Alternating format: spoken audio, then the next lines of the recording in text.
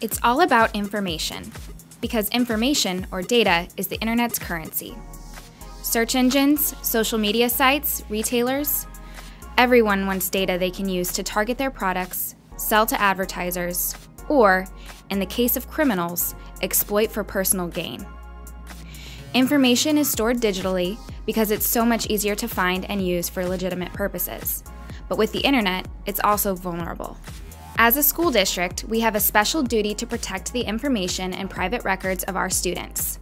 As an employee of Park Hill, you may have privileged access to private student data such as demographic information, school behavior and discipline records, grades, health information, family information, and much more. You must make efforts to keep it protected. The Department of Technology has a comprehensive cybersecurity strategy that has a lot of parts. You, the user, are the most critical piece of that design because you have access to everything criminals and others want. Just by staying alert and avoiding some of the most common mistakes, you can help protect yourself, our students, and the entire district from threats to our information both on and offline.